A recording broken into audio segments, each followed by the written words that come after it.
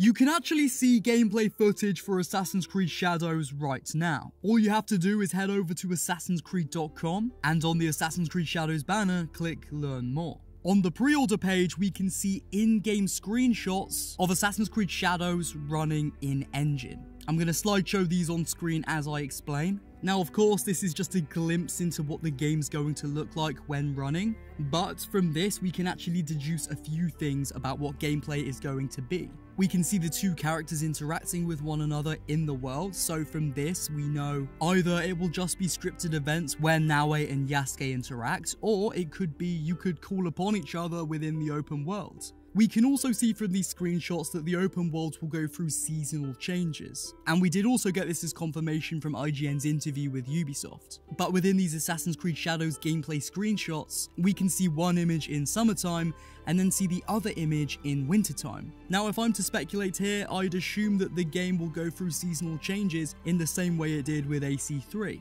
In Assassin's Creed 3, Sequence 1, for example, may be summertime, where Sequence 3, for example, might be springtime, and Sequence 5 might be wintertime, and then it jumps a few years ahead in Sequence 6 and we're back to summertime, but years ahead. Those weather patterns in AC3 aren't accurate to the sequences, I'm just giving that as an example. I imagine as you progress through Assassin's Creed Shadows, we may not have sequences like we did in the older games, but as the story progresses, different years may pass, the characters may get older, and with that, the seasons change. Within these images here, we actually get a close-up look at Yasuke. Now, there are things I love and things I don't love when it comes to his character. Firstly, I think it's a really cool historical character to portray. Of course, in real history, it's been told that Yasuke was never an actual samurai, and obviously within Assassin's Creed Shadows, he is a samurai. Now, that's not really something you can get mad about because look, Leonardo da Vinci never altered and tampered with the hidden blade. He never made a flying machine that went over Venice. To our knowledge, the Borgias were never Templars, so Yasuke being a samurai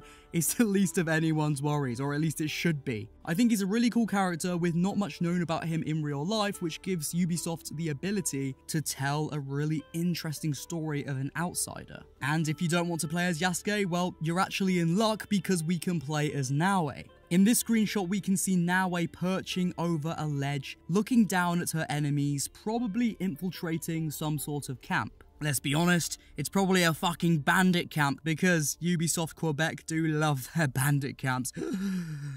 Anyway, now to me it looks like she's holding a throwing knife on the pointy end. I might be being a massive idiot here, but that's kind of what it looks like. It's probably something else. Regardless, it looks like an assassin tool. And it is also dark and shadowy, so you can see in this screenshot how we may be able to use the shadows to our advantage.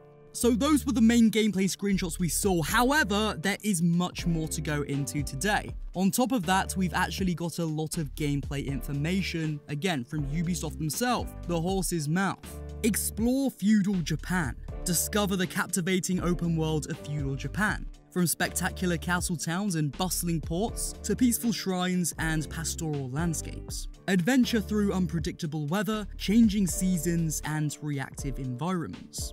Now, the last part of that piqued my interest. Reactive environments. Are we talking Crackdown 3 E3 demo level of environmental destruction? Or are we talking like in Valhalla when you can smash a pot? I'm gonna guess it's somewhere in the middle of that. If we take a look at Cyberpunk 2077, you can shoot through walls, you can destroy a little bit of the environment around you, but you can't send the whole city toppling. I'd assume it's somewhere around those lines, and maybe in the CGI trailer when Yasuke sends those dudes flying through the wall, it's something like that. Become a shinobi assassin. As the quick-witted and agile Naoe, use noise, light, and shadows to evade detection as enemies respond to their changing surroundings. Distract guards using kunai, shuriken, and smoke bombs. Infiltrate enemy bases with your grappling hook and parkour skills, and assassinate your targets with the hidden blade. So it says become a shinobi assassin. Well, at least we got confirmation there in one way or another that we do indeed join the assassins. If we didn't, it would probably just say become a shinobi or become a shinobi ninja, even though I think ninja means shinobi. I don't know. But yeah, to me, that's saying, look, we are going to join the assassins, we're going to officially get our hidden blade, and yeah, it's gonna go like classic AC in that regard. And when it says assassinate your targets with the hidden blade, again, confirmation that we do receive the hidden blade. It wasn't just in the cinematic, we're gonna get it in gameplay. Become a legendary samurai. As the legendary and charismatic samurai Yasuke, strike your foes with brutal precision and power. Use his combat-oriented skills to attack, block, parry, and defeat your enemies. Master the vast arsenal of weapons at your disposal, featuring katana, kanabo, bows, nanjina, and more, to free Japan from its oppressors. Again, this is confirmation to us that Yasuke is going to be this brute character that we play as for a more combat-heavy playstyle. Now, I did say in my last video how this is kind of defeating the whole point of an Assassin's Creed game. The assassin fantasy is to sneak, to use stealth. But, let's face it, at this point, the Assassin's Creed series definitely does appeal to a much wider range of AC fans. Those newer AC fans being people that don't really understand and didn't play the older games, so don't quite have the same expectations for an AC game that the older fans did. Ubisoft, whether deliberately or not, have created a massive divide in their community and their fan base. And each side of this community pretty much hates the other. It's really toxic, I won't lie. And it's like, you can either be on one side or the other. It's not like you can like both. You've got to like one or the other. And yeah, it's draining, but this is Ubisoft's way to accommodate for that.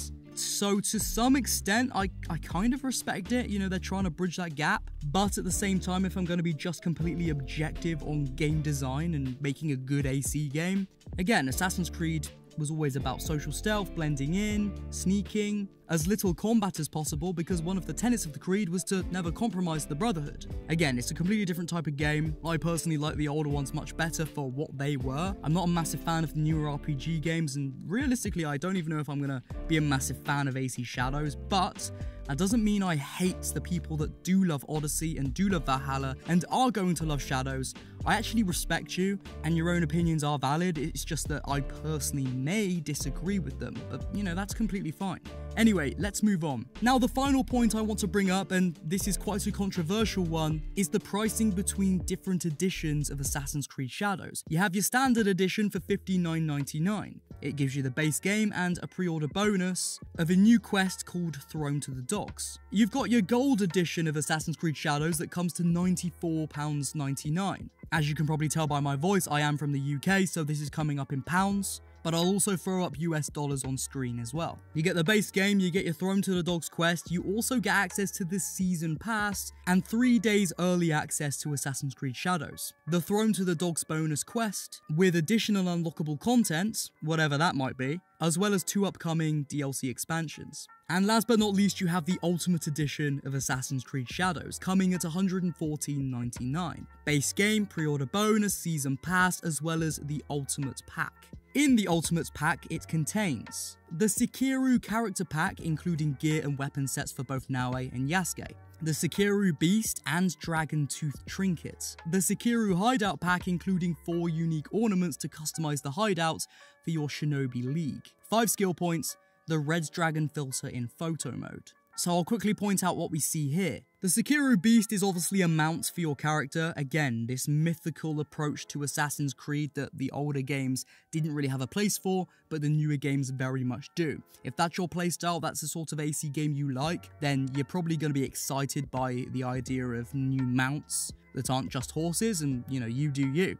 Trinkets, I assume, may be similar to the medallions in Assassin's Creed Mirage. If it's not those, it might be things that you can display within your hideout. Then again, it references 4 unique ornaments in your hideout, so I don't know. As I said, this is a controversial pricing system. Now, the main reason it's so controversial is because of the amount of editions you have, and again, the cost of them. It's nothing new in the gaming industry, and it's definitely nothing new when it comes to Ubisoft. But that doesn't mean people aren't going to get upset, and I think it's completely valid why they would. The Thrown to the Dogs quest, for example, is classed as a pre-order bonus. Realistically, it's probably just a side mission that was in the game, and they thought it had enough substance to lock behind a paywall, just like they have done with the new Jabba the Hutt questline in the Star Wars Outlaws pre-order bonus. Again, it's a pre-order bonus, but I'm sure once the game comes out, you will be able to purchase that mission for however much money, $4.99, $5.99, for an example.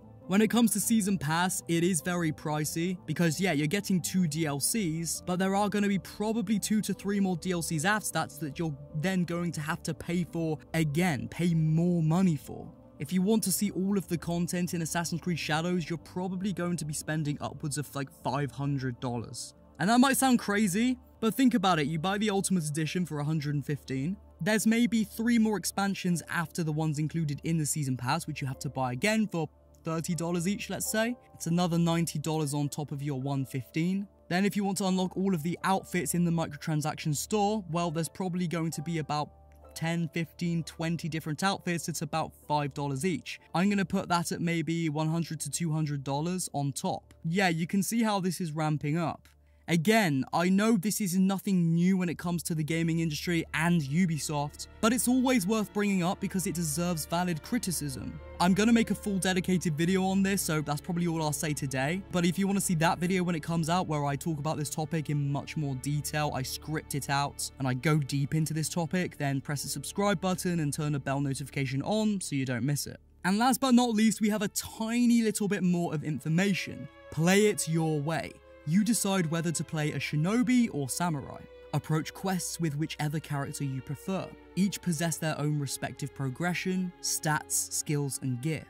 Naoe, trained as a shinobi assassin from the Iga province. Naoe sets out to travel through Japan on a quest for revenge, to honor an impossible promise.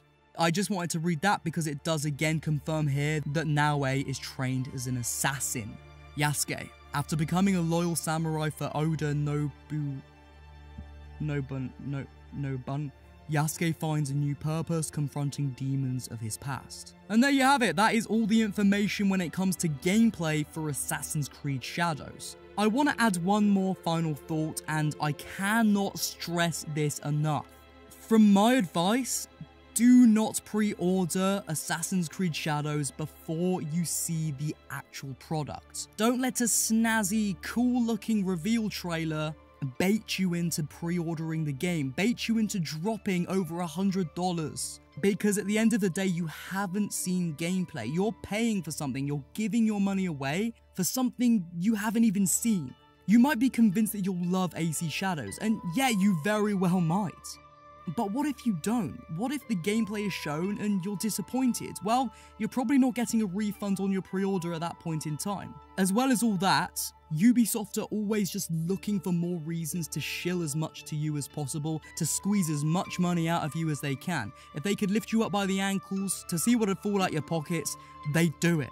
By pre-ordering a game before you've even seen the gameplay, that's just confirmation to their own bias that they can keep shilling you more and more. At least wait until you see the game. That's my opinion. You don't have to take it. If you have pre-ordered the game already, then yeah, that's fair enough. You know, you do you. It's your life, it's your game at the end of the day, and it's your money. So again, I'm not going to tell you what to do, and I do respect you for your own choices. But if you were going to ask my opinion, you know, that's the advice I'd give.